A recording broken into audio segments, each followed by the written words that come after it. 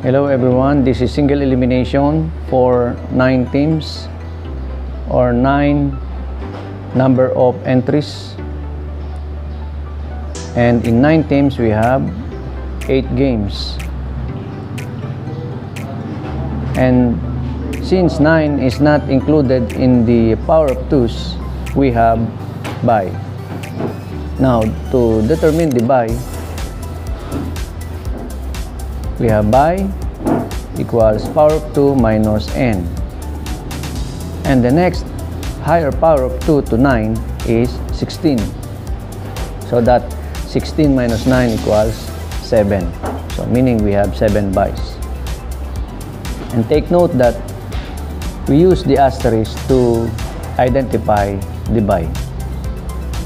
Now let us place the bye properly. So since we have 7, we need to bracket the 9 teams into 2 between 5 and 6, the upper bracket and then the lower bracket.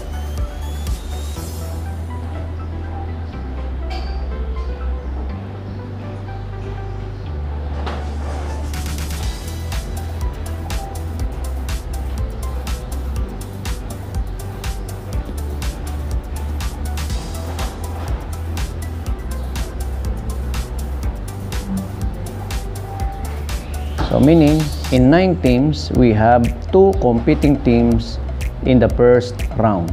Now, let's proceed to diagram and game schedule. So, 2 and 3 will be playing in the first round.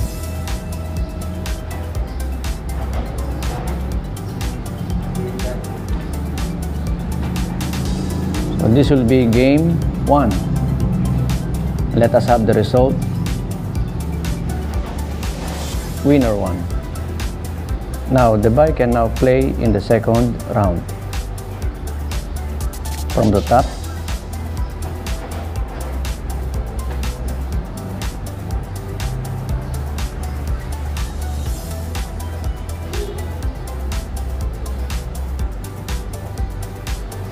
so the vertical line,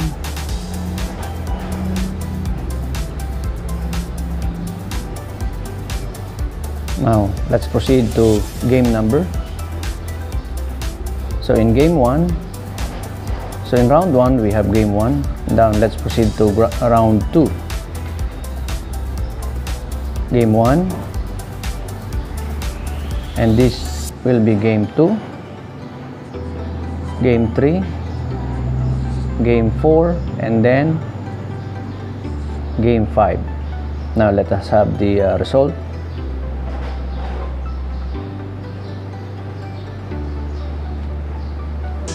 From the top, winner 5, winner 2, winner 3, winner 4. Now let us have the vertical line. Okay. And then the game number. So since this is game 5, so the game 6 must be here. And then game 7. Now let us have the result. Winner 7, winner 6. And then the final game, game 8.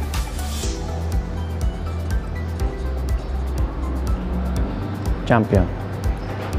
Now let's proceed to game schedule. So since we have 8 games, game 1, 2, 3, 4, 5, 6, 7, 8.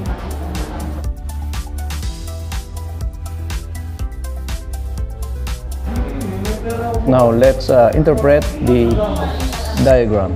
In game 1 we have 2 versus 3. In game 2, we have 4 versus 5.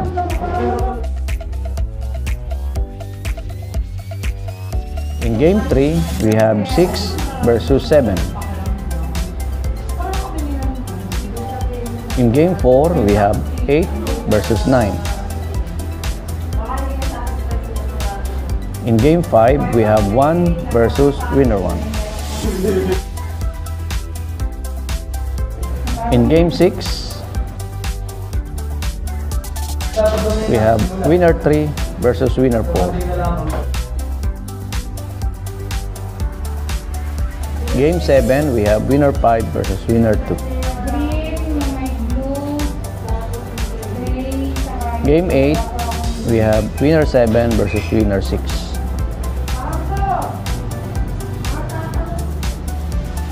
Then champion. So this is the diagram for 9 teams or 9 number of entries.